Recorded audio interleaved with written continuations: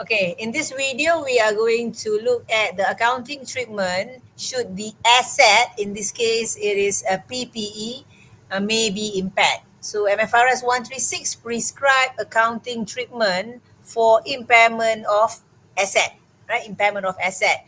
And MFRS 136 should be read together with MFRS 116 when we deal with the situation of impairment.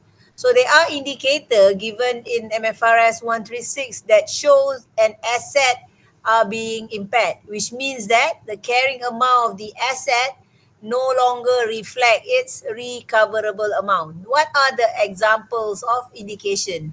Number one, physical damage. Let's say you have a building and the building was physically damaged, maybe the ground floor of the building. It was damaged due to the flood, for example. That is one example of impairment indicator. Number two, these are some of the indication. Technological obsolescence. For example, you have a machine, but the machine has gone obsolete due to the technological factors that you can no longer the machine can no longer perform the way it should be because it is already out of date. So that can also be what caused the machine to be impaired. Number three, maybe in a production in a factory, the faulty processes during the production process may have also caused the asset, the machine, to have been impaired. So that is also another indicator of impairment. The next one is that if you have a PPE that was used to produce a product for your company, maybe the production of the goods coming from that PPE can no longer fetch sufficient return. Sufficient return here means in the form of cash, maybe generated from the sale of the asset, or maybe the return here in terms of the revenue from the sale of the asset that was produced from the machine. So MFRS 136 provide that if an asset is being impaired, it is normally being indicated if the carrying amount of the asset exceed the recoverable amount. So if the carrying amount of the asset exceed the recoverable amount, this situation is what you call impairment loss. And impairment loss is expense of in the profit or loss. So let us look at this diagram to illustrate better. So let's say the carrying amount of the asset. Let's say carrying amount of the asset, which is cost minus accumulated depreciation. Let's say it is 100,000. So just to give you a simple example. And let's say the recoverable amount. What is recoverable amount? Recoverable amount is defined as the higher of fair value less cost to sell and value in use. So if you have two values, the fair value less cost to sell and value in use, which one is higher? So the one which is higher is considered as a recoverable amount. Let's say the fair value less cost to sell is 70,000. The value in use is 80,000. Okay, can you answer me which one is higher? Value in use or fair value less cost to sell? Class? Value in use. Okay. Value in use. Yeah, so fair value less cost to sell is lower, right? So the value in use will be the recoverable amount. However, if the fair value less cost to sell is 70 and the value in use is, let's say, 50,000. So the recoverable amount will no longer be the value in use, because value in use, if I said just now, was 50,000, is slightly lower than the fair value less cost to sell. Okay, in that situation where value in use is 50,000, fair value to sell is 70,000, what is the recoverable amount, class? If the value in use is not 80 but 50,000, what will be the recoverable amount? 70,000 or 50,000? 70,000. 70,000. So meaning that recoverable amount can either be fair value less cost to sell or value in use, depending on which one is higher. So if you compare now carrying amount with the recoverable amount that we earlier decided, you can see that the carrying amount is 100,000.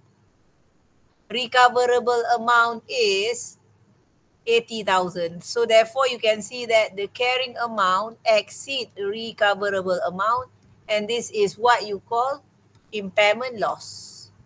And that impairment loss of 20,000 is an expense, so it will be debited to the impairment loss in the SOPL. IL is impairment loss, 20,000, and it will be credited to accumulated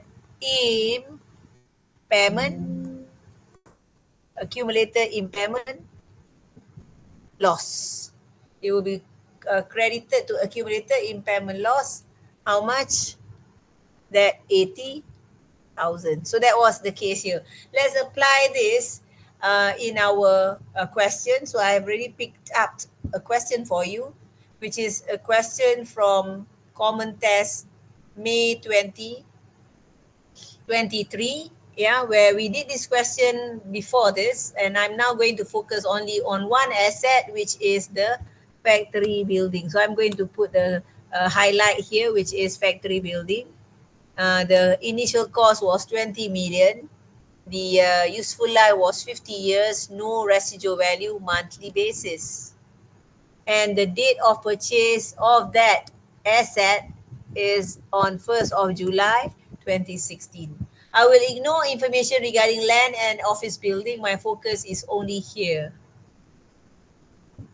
This part here, the one that I am putting a rectangle shape here. Yeah, that one. So let us look at this information. At the end of year 2021, Mentakap town was hit by the worst flooding in decades. The flood had crippled the entire town and caused severe damage. Remember, severe damage is one of the indicator of impairment. And the physical damage here is the physical damage done to the building due to the flood. And the flood was the company's the attacking the company called Glory Berhad's premise and where the factory is there. So 1st January 2022, meaning that was at the end of the year, now come the new year, 1st January 2022, the company decided to conduct an impairment test on factory building. On that date, the fair value less cost to sell is 10 million. And the value in use is 10.55 million. So what you need to see is the information in the last sentence in that paragraph, the one here, is telling you regarding recoverable amount. And recoverable amount is actually higher between fair value less cost to sell, which is 10 million, and value in use, which is 10.55 million. So if you can see here, value in use is higher than the fair value less cost to sell. So recoverable amount will be 10.55 million. So you need to use that, and then you are going to compare with the carrying value on the 1st of January 2022. Let's do it here. So number one. Okay, let's just calculate that. We'll do the computation first. So the cost on the date of purchase, earlier I've mentioned it was 20 million for the case of factory building. So we already been given the information just now, which is on recoverable amount. Recoverable amount is take the higher between the fair value less cost to sell. Which one is higher? Value in use. If you compare with the fair value less cost to sell. So I take this, I put it as recoverable amount. My next task is to find out what is the carrying amount on the impairment test date. So to find that, I need to take the cost, and we need to take it by deducting the accumulated depreciation. Accumulated depreciation here is from 1st of July 2016. So I put here 1st of July 2016 up until the impairment date, which is on 1st of January 2022. So how long is that? That was 5.5 years. Remember the estimated useful life was 50, so 20 million divided by 50 times the number of years from the date of purchase until the impairment test date. So it was 5.5 years, so you will have 2.2 million, the accumulated depreciation. With that, you will get the carrying amount on impairment test date to be 17.8, and you can see it is higher than the recoverable amount. Therefore, you will have an impairment loss which is expense off to the SOPL of 10.725. 10.725. Right. So let us look at the requirement of the question. We have done the calculation because the question asks you to do the calculation. So let's look at the requirement. You are asked to determine whether there is an impairment loss. Yes, there is an impairment loss of how much just now? It was impairment loss of what we calculated to be 7250. So that was the answer there that you are asked to determine the impairment loss. In case you are asked to explain the accounting treatment or to show the journal entry, here is the information.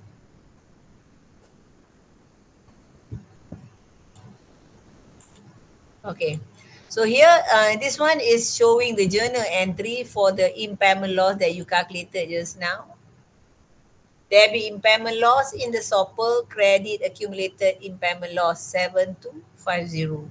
So that will be shown later in the SOPL, and do not forget this accumulated impairment loss will affect your movement of PPE because now the carrying amount will be cost minus accumulated depreciation minus accumulated impairment loss. So if you are to explain the accounting treatment, you need to mention about the carrying. Number one is about the what happened on 1st of January. The carrying amount of 17.8 million is higher than the recoverable amount. So you need to also mention that the recoverable amount, what was recoverable amount? Sometimes marks are given for this. So recoverable amount is how much? RM 10.55 is the higher. Just mention the higher between the fair value less cost to sell. How much was it? It was 10 million, right? 10 million. And the value in use. Value in use here is 10.55 million. So that one is part of the answer as well, because you just simply say the recoverable amount. The recoverable amount here is the higher between the fair value less cost to sell and value in use. Therefore, there is an impairment loss amounting to how much? Show the amount, 7250. Show the calculation and explain the accounting treatment that it was expense of to profit or loss. Next, you have to mention what are the carrying amount of the factory building after the impairment, which is now restated. So the word here is that you restate the carrying amount to the recoverable amount. So you restate it to become how much? 17.8 million. Okay, that will be affecting your carrying amount of the total PPE as a whole. Okay, that's it for the explanation for the impairment test.